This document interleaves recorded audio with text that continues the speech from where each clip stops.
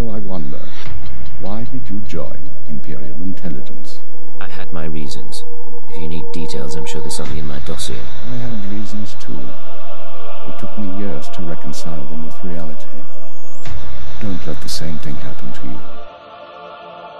We're sanitation workers. We clean up after the military and the Sith and do the jobs no one else will. This isn't glamorous work. Without us, though, the Empire falls. These terrorists aren't thugs. They're intelligent, coordinated, and well hidden. Once the Eradicators cause chaos in every Imperial stronghold, you must fan the flames. Stand tall above the wreckage. Shape the destruction into a message. That is how we prevail.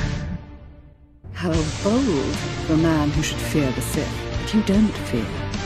What is it you see with those force-blind eyes? You don't know how many lies are at work. No idea what's really going on. You'll find out on your own, sooner or later. I was a true Imperial. I was a blasted hero. I realized that the Empire destroys people. Our once great society runs on human fuel and serves no purpose beyond ego. Once the devices are ready, the terrorists can fire on cities and military bases from orbit. How many people? How many worlds are sacrificed? Estimates are 10 to 50 million deaths on each planet targeted. 40% military, 60% civilian.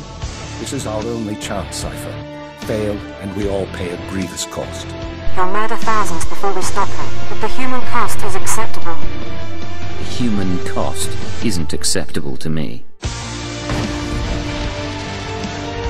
I'm Cypher 9. I'm the Empire's way of stopping you. Tell me how to reach them or I put a hole in her head.